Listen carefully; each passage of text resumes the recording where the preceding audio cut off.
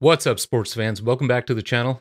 My name is Sadi, and today we're making a clean and elegant title animation using DaVinci Resolve Fusion.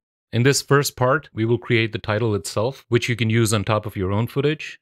In a second video, I'll show you how to create the background animation as well. If you want, you can use the whole thing. As always, the project files are linked in the description, so you can open these and work with me, or you can change the text and use these in your own projects. They're completely free for you guys. If that sounds good, let's get started. If you're a complete beginner and you aren't sure how nodes work or what Fusion is, you can watch my intro animation primer. That video covers everything in detail. I'm going to set up the project using the exact same method I showed in the primer. We're going to create a Fusion clip, 5 seconds long. Shift 5 to go into Fusion. I'm going to create a settings node. And I'm going to create a transform node, call it null. This will allow me to change the size of the composition when everything is done. I am also going to grab my swatches and I'll put it on the side. I'm going to create a base layer, pipe it in, make it a gradient, and pick screen color. I have the colors in my swatch. Change the other one as well. As a reference, I can bring in the video file of the background as well, and I'll show you what that looks like.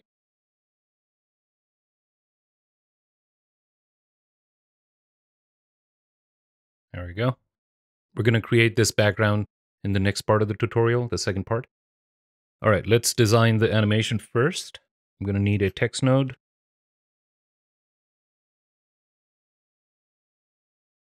Type it in. Call it top. And type in smooth. I'm going to change the font.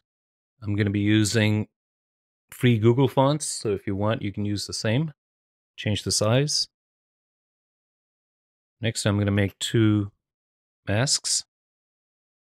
Rectangular mask. I'll put it here. Connect it to the text. Make it a little bit wider. And I don't need it to be that tall. I can move this up. And to see the center of my composition, it's Control G to show the guides. So I'm going to put my mask right here. And then I'm going to copy this whole thing. For the second one, I'm going to move the mask down here. Now to disable this view control, it's Control K. And then I can move the mask. Actually, the top one needs a little bit help first.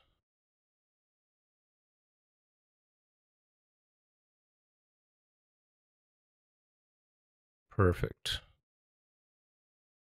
And now the bottom one.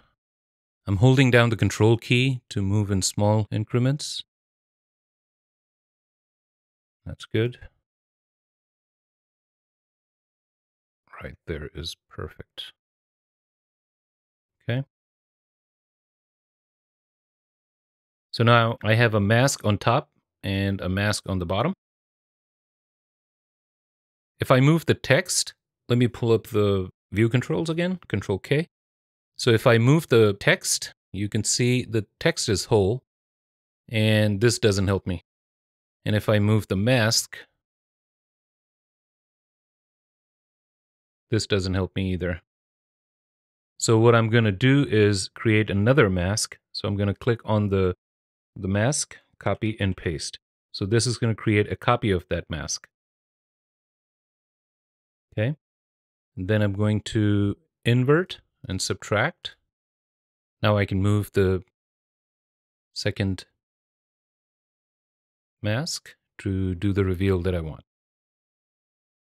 So I'm going to go to keyframe number 40, animate this position control, the center, and I'm working backwards. I'm going to go to 0, and then I'm going to move it up. Just like that. I'll do the same thing for the bottom as well.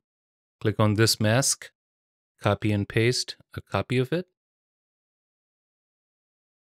and then go to 40, animate the position, set a keyframe, and then go to 0 and bring this down. Of course, we also need to subtract invert. There you go. This is the render range, 0 to 149. That's 5 seconds long at 30. So I'm going to set this to 50 for now. So as you can see, these yellow markers, this is where the animation is going to loop right now. Okay, so that's the first part of the animation. Next, I'm going to do some easing. So I'm going to go back into the mask that was animated, go to spline.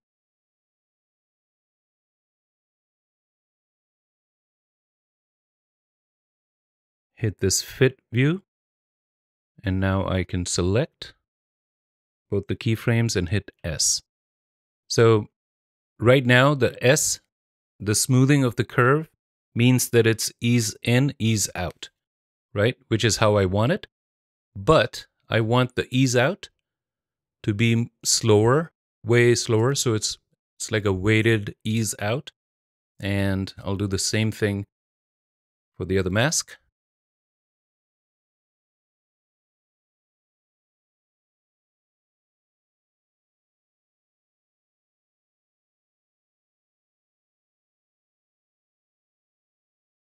And let's view it. So it's starting slowly, picking up speed a little bit, and then slowly coming to a stop, like that. So 0 to 40, that's my animation. Next, I want the letters to move up. So I'm going to add a transform node to the text, and I'm going to go to 40, move my render range up, and I can move this starting render range to, say, 30, 80, I would say. Not sure. Let's go to 40 and set a keyframe.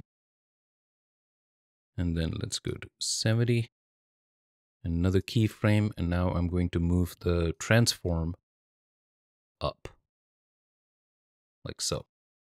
Okay? The only problem is I don't have a reference as to how far up I'm going. So let me create a small box so I have a visual reference while I'm working. Create a background, put a mask on it, and I'm just going to change the color to white for now. And let's say about this much. That looks good. Okay, and let's go back to what I was doing for frame number 70. This is too high. I just need it to be right here. Right here is good. And then I'll do the same thing for the bottom part. So shift spacebar to bring up the select tool, XF to bring up a transform, and then this transform is on the bottom part of my animation. Create a keyframe at 40 and another keyframe at 70. The one at 70 is going to move down just enough where the box is right now. I can disable the box. Okay. Now I'm going to add the easing to both my transforms. So it starts off slow, picks up a little speed, and then slowly moves down.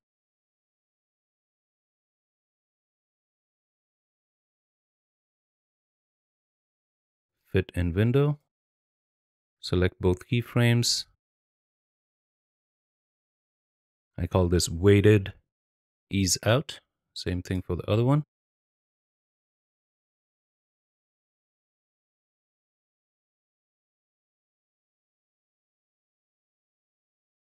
There we go. And now let's go set our render range to 0 to 80. And test the animation. Okay, that looks exactly how I wanted it to look. Next, I'm going to create a second text. Pipe it in.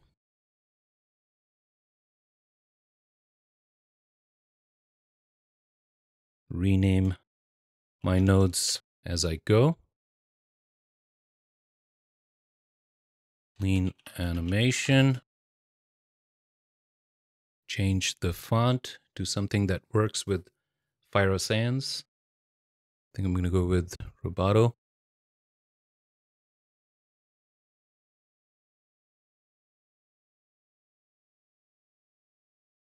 Okay. Next, I want to make this much smaller, and I want to add some tracking to it. Like that. Okay, now the visual problem that we have right now is that because the letters are so far apart, you can't even tell where the words are ending and starting. So here's a little trick that you can use. Add some space between the two words, then track it. So the tracking is still pretty good,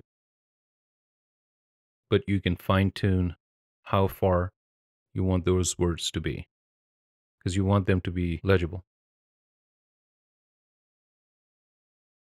Okay, that looks better. So now what I'm going to do is, remember that box that I made for reference right here? Let me turn it back on, this white box. We'll take that mask and delete the rest. Take this mask and I can put it on my text. So I can animate the text in the middle. So we're going to go from 60 to 100. So let's increase the render range, go to 100. Height of the mask is going to be what it is right now. And then at 60, the height's going to be all the way down. And then I can add a spline curve to give it a little bit smoothness. A slow decelerating stop is also called easing out. That's what's going on here. Now let's look at it.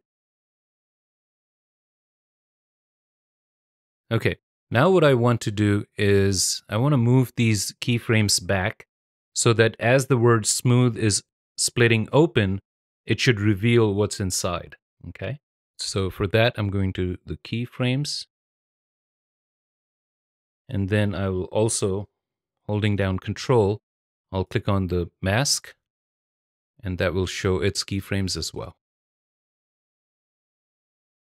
So as you can see, the mask is way more delayed.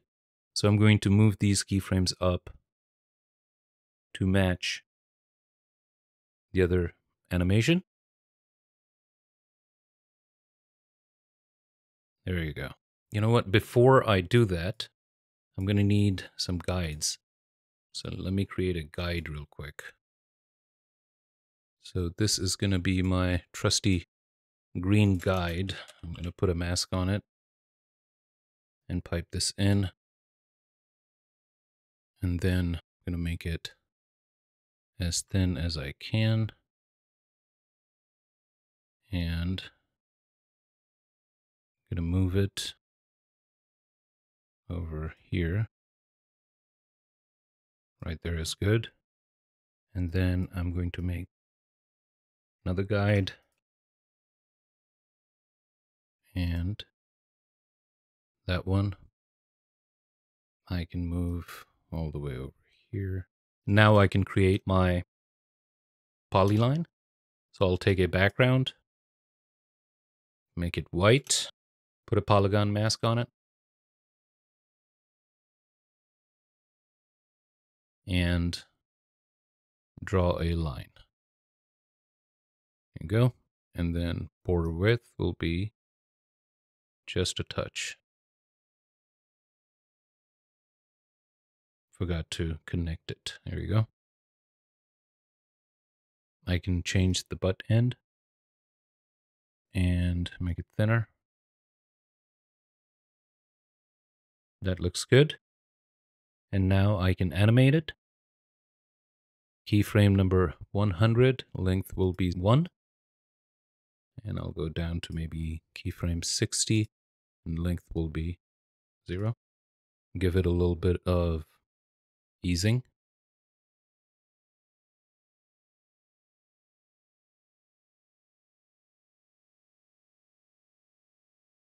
Easing out. Now I can just take this whole stack, pipe it in right next to it, and we put a transform in the middle and flip horizontally and vertically, and I have another one up top.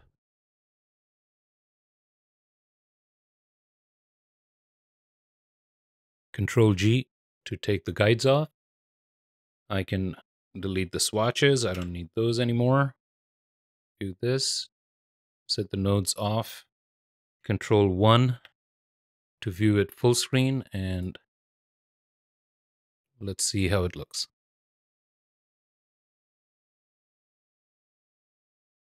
Perfect. Now I want to reverse this animation.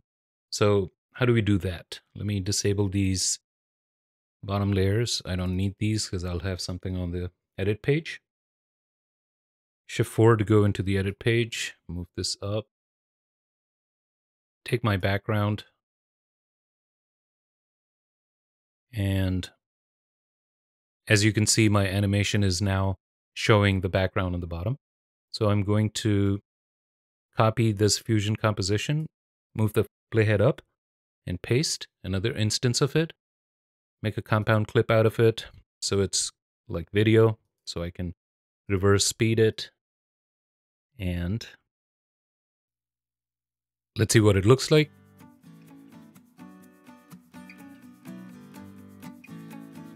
Now we could reverse this animation in Fusion 2 using a time speed node. There's always a million ways of doing the same thing. There you have it, guys. Clean and elegant title animation made in DaVinci Resolve Fusion. As always, the project file is available in the description. Hope you guys enjoyed this video. I'm Sadi, and I will see you in the next one. Bye.